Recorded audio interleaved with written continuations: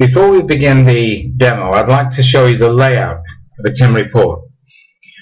So on the cover here we have the front of property shot and the report details. Here we have the contents page and the schedule of condition. Further down we have some property details and any general notes that you wish to add, and again the front of property photo.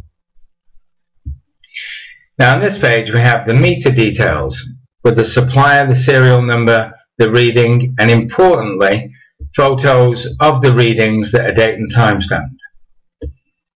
Beneath this we have some guidance notes which can be fully customized, and here you have the report layout.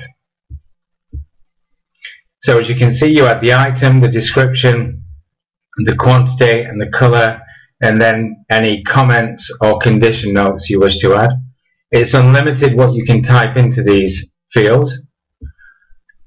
All of the photos of each room appear at the end of the page and they're all date and time stamped.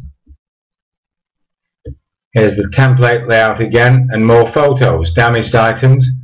All the photos are referenced to the item, overview photos, and so on.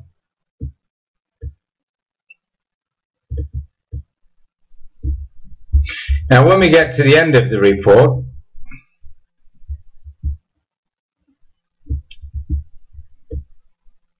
you have the key exchange details and a photo of the keys, and beneath that, this is where the tenants can sign. They can sign on the device or the printed hard copy. Okay, well that's the layout of a TIM report. Hello and welcome to this video demo from Tim, the Inventory Manager.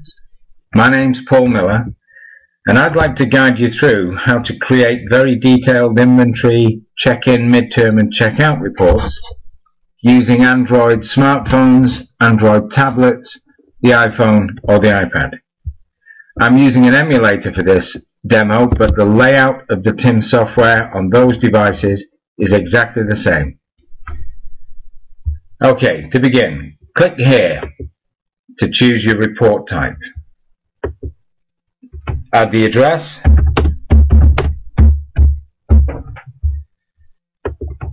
postcode,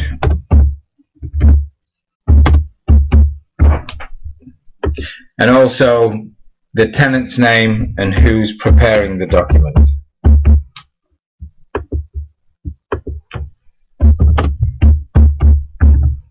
Click Next. Add further property details on this page.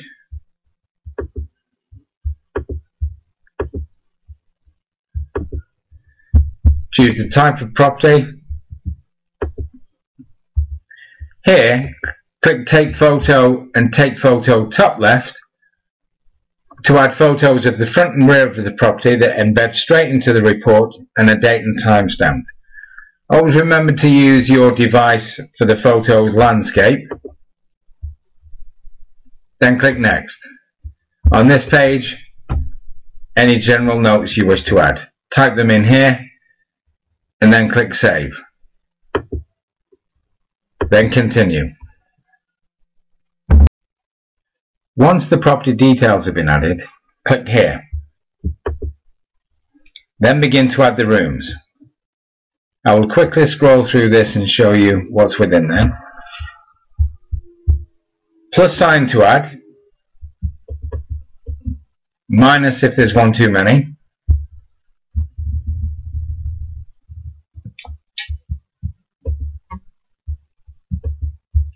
Then save. If you'd like to change the order in which the rooms have been added, click on the Menu tab, Room Order, choose the room, and then up or down, then save. There it is. To rename a room, again choose the room, click here, delete the room, type in the new name, then save. Next, to add items. Choose the room, add items. When you click here, this reveals the main menu. Each one of these sections has a list with it. It's entirely up to you the order in which you add these sections. So I will choose decor, and then within this section are all of these items. Again, I will add the ceiling to the floor down, go to the list, choose the ceiling type, the condition,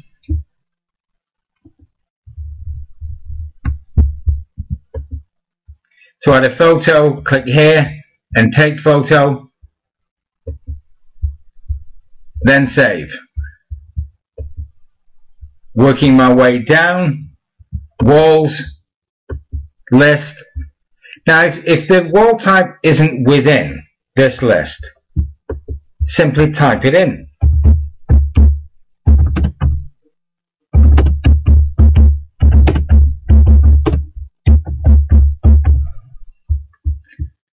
Add the condition, save.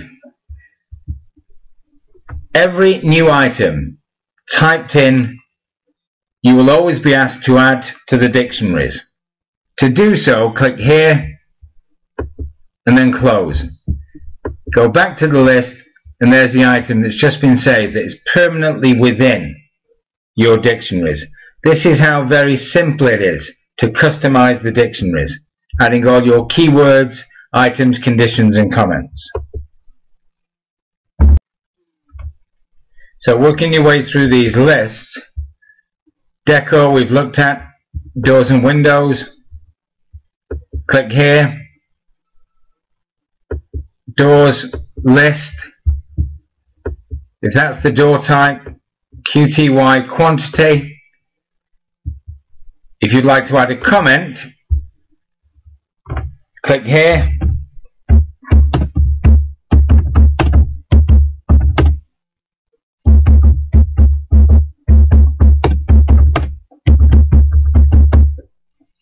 if you'd like to use this comment again, click here and then close. Add the condition of the doors, the colour, then save. Now the comment that I've just added is there. So everything that you type in can be saved to a dictionary for future use. Next, accessories for the doors. Go to the list. Remember, these lists are completely customizable. Quantity, save. Now to add the windows, go to the list, and it's exactly the same thing. Choose the window type, the condition, add a photo if you wish to, and then save. Just working your way through the list, from decor, doors, windows, fixtures and fittings, it's entirely up to you the order in which you add these items. Items that have been added into a room can very easily be copied into other rooms. Let me show you what I mean by this. The master bedroom has 7 items within. Now let's assume that bedroom 2 is very similar. Choose copy room, go to the list, choose bedroom 2. Go. If you want to copy all of these ticked items into bedroom 2, click copy, home. You can now see that bedroom 2 has all of those items in. Click here to review. If you want to amend the notes or add photos, just do so. Click here, take photo, and then close. Save. Then begin to add the items into the room.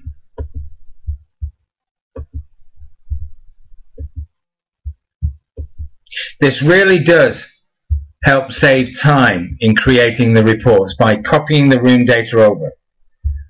Let me show you that again. So this time I want to copy items over from bedroom 2 into bedroom 3. Go to the list, choose bedroom 3 and then go. This time, however, the ceiling's different. Untick the box. The walls are different. Untick the box. Only copy over what is the same. And you can see bedroom 3 has 2 less items. Then begin to add.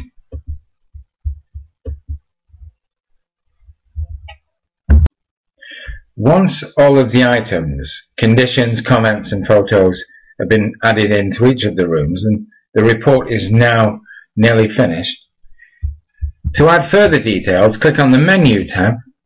Within here you'll find the meters, key exchange and schedule of condition.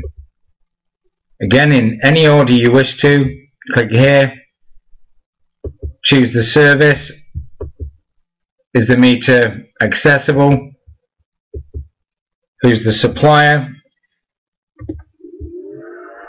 If the supplier is not within the list, type it in. Add to the dictionary. To add the reading, convert your keypad to numbers. And the same with the serial number.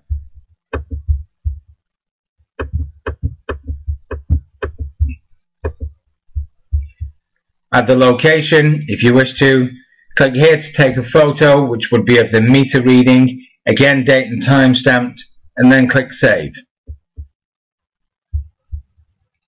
Add meter. You can now see that electric's been removed from that list, and then continue on with the other services. Once the meter readings have been added, click on the Menu tab again. This time, Key Exchange. Add keys or key fobs. Quantity. Add a photo of the keys. Any notes you wish to add.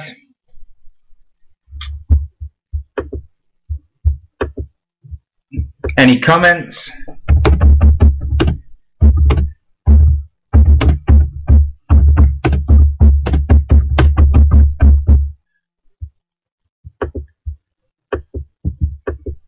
Then click Save. Next, to add the schedule of condition, which is an overall summary of the property's general condition. Click on the Menu tab, Schedule of Condition, Add, then choose from the item list. Again, this can be completely customized with the items you require. And then add a comment. Click Save. Add the item. This will appear on page 3 of your TIM reports.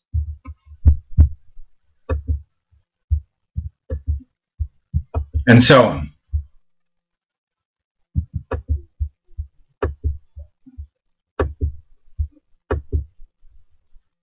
When complete, click Home.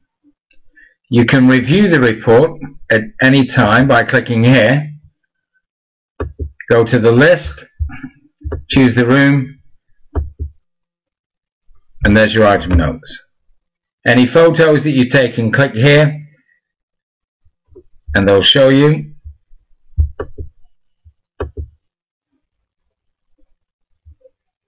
Okay. Okay, so once the report's been exported and you've created your first, there's a couple of other things I'd like to show you. The bottom left on your device screen, you'll find Settings. Click here. To add your username and password, click on Login Details. To back up your dictionaries to the TIM servers, click here. Other devices can access and download your dictionaries from the servers by clicking Restore. The key setting in here that I'd like to look at is dictionary. As I've said throughout this demo, the key to using TIM effectively in a time-efficient manner is to customize the dictionaries, have the items, conditions and comments within the lists. And there's a very easy way to do this. For example, to take out colors which I won't use, click on the color and delete. To edit colors,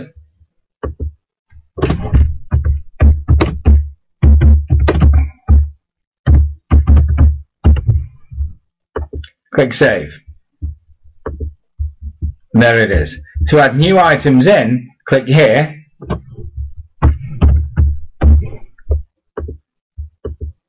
And there it is.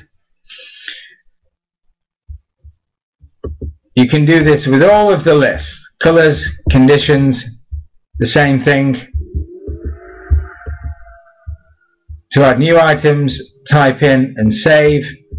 To edit items, click on and then edit.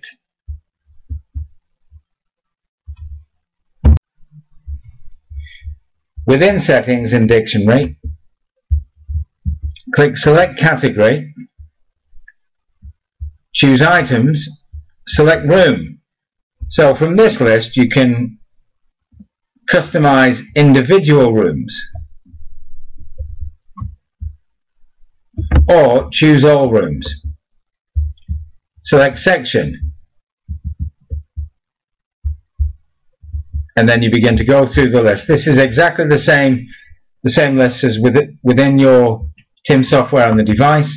Click here and do the same thing. To add,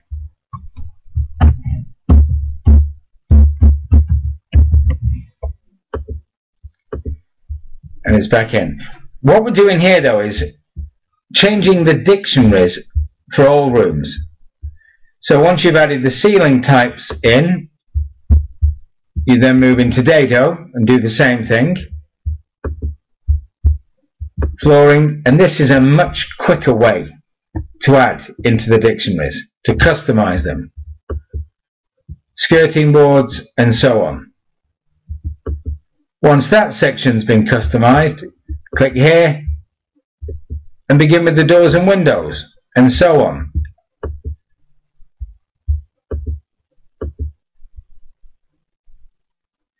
This is a much quicker way to really customize and bespoke the dictionaries so that the items, conditions and comments that you use frequently are within the lists. Then click Home. When the report's completed on the device and you've added your meter readings, key exchange and schedule of condition, click Export.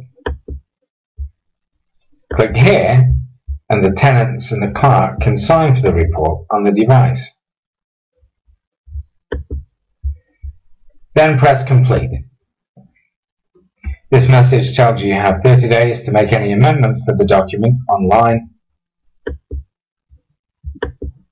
Within seconds you'll receive an email from us saying that the report is now available in your account on the TIM website, where you can edit and then download the document.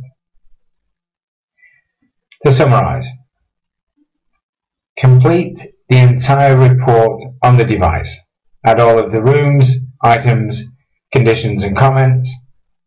All of the photos taken with the device embed straight into the report and are date and timestamped. This follows TDS and DPS guidelines. Then press Export and Complete. Your report is available within seconds. My name's Paul Miller. We look forward to discussing TIM with you, setting you up on the free trial and helping you evaluate through telephone training and webinars how this software can really benefit your business. Thanks for listening. Bye for now.